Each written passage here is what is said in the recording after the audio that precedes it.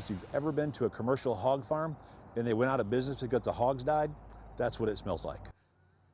Neighbors say they cannot take it anymore. The smell from a grease processing plant has stunk up their homes and businesses for years. They identify the company as Liquid Environmental Solutions. It's just off Cherry Street near Knoxville's Parkridge neighborhood. Business owners nearby tell reporter Cole Sullivan the smell just keeps getting worse. Describing a smell like this gets colorful. Dead animal, rotting meat, garbage, all thrown into one.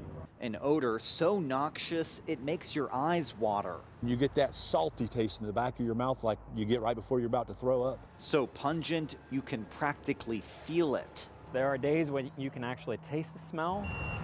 Neighbors blame Liquid Environmental Solutions, a grease and wastewater disposal service they say stinks. There are smells that you can get used to. This is one that you don't get used to. And it's impacting Tim Haynes' lawn care company next door. I have employees that go home sick from it. Customers don't stick around at Carol Wilson's business. It's upsetting. I smell this. Across the interstate, Tanner Jessel says he checks the direction of the wind before he walks his dog. You can smell the smell along the entire block. They say they've complained to the county's air quality division over and over, but the wind often shifts before investigators with nasal ranger measuring devices show up. Unfortunately, this is kind of a case-by-case analysis because of the subjectivity of a lot of these odors. But we do work with our businesses and, to get these odors controlled. If the company can't stop the smell, neighbors want it to move.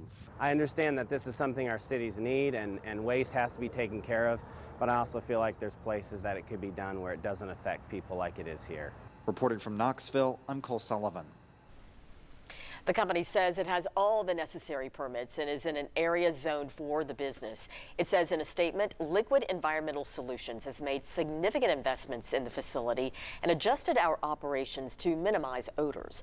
LES is also working closely with the Knox County Air Quality Board to ensure our operations are fully compliant.